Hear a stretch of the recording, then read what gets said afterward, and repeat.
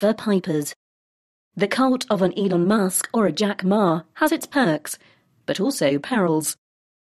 I am become meme, destroyer of shorts. This recent tweet by Elon Musk struck a messianic tone that his disciples lap up. The past month has boosted the cult status of the Uber entrepreneur. The GameStop saga gave him ammunition in his long-running battle with short sellers, while also positioning him as a champion of the little guy taking on Wall Street. This week, fans were spellbound by the announcement that Mr. Musk's electric car maker, Tesla, had invested $1.5 billion in Bitcoin and would start accepting the cryptocurrency as a form of payment.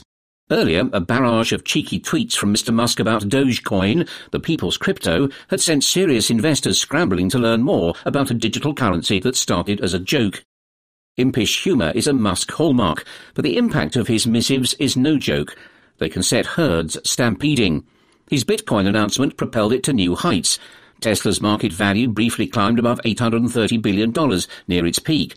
The history of business is littered with Pied Pipers, but as Peter Atwater, a social psychologist, points out, none has matched Mr. Musk for the number of things he has helped turn red hot, from cars and crypto to space travel and Clubhouse, a live podcasting app he appeared on.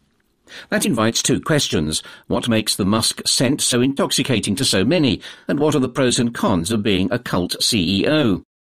Larger-than-life business figures enjoy various degrees of celebrity. One category includes chief executives of big firms who, while charismatic, fail to inspire feverish devotion. Jeff Bezos, Amazon's outgoing boss, commands admiration on Wall Street and envy in other corner offices, but is too restrained to attract drooling groupies. Similarly, in his 20 years running GE, Jack Welch earned a reputation, since disputed, for red-toothed success, but was too cold-blooded to mesmerize the masses. The second group comprises tycoons who achieve cult-like status, but whose businesses scarcely warrant the adulation. Their trademark is often shameless self-promotion.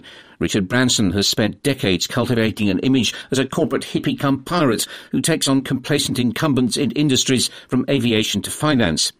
Donald Trump touted himself as the arch deal-maker. Both have hordes of wide-eyed fans. Neither has built a business that comes close to $10 billion in value or is built for stability. The third category is more exclusive, those who build both cults of personality and huge businesses. Joining Mr. Musk in this club is Jack Ma, the founder of Alibaba, China's tech titan. Millions of Chinese college students and other wannabe entrepreneurs bought into the image he cultivated of a humble teacher-turned-philanthropic tech titan with a splash of cultural cool. He once appeared as a Tai Chi master in a martial arts film. Admiration of Mr. Ma has often verged on religious fervour. In 2015, a group of online merchants created a shrine to him to bring them good luck on Singles Day, an e-shopping festival. Messrs. Musk and Ma walk a trail blazed by an Indian business legend, Dhirubhai Ambani, who founded Reliance Industries, a petrochemicals to telecoms conglomerate. The son of a village schoolteacher who cut his teeth trading polyester yarn, Ambani pioneered the equity cult.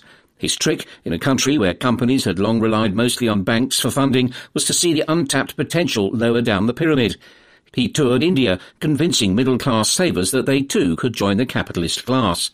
When Reliance went public in 1977, it attracted 58,000 punters. The shareholders he drew in have done well. The share price has gained 275,000% since the flotation. When 30,000 of them turned up to pay homage at one general meeting, it had to be moved to a park. These days, only Warren Buffett attracts zealots in such numbers, or did before COVID-19. Cult status confers perks. Equity is cheaper when those buying it are devout retail investors, not hard-headed institutions. Small investors are also more patient, heeding calls to keep the faith during profitless investment splurges. Marketing costs are low. Mr. Musk can use social media to burnish his and Tesla's brand for nothing. Fans are willing to overlook flaws that more dispassionate consumers won't. Tesla's build quality is hardly world-class, and regulators, most recently China's, frequently flag up concerns.